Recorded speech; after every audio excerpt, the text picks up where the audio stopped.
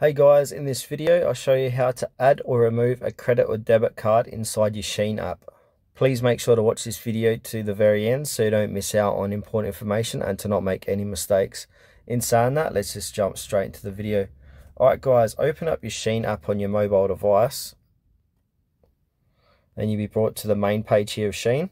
And then what you need to do is click onto me, bottom right hand corner, and make sure you are logged in.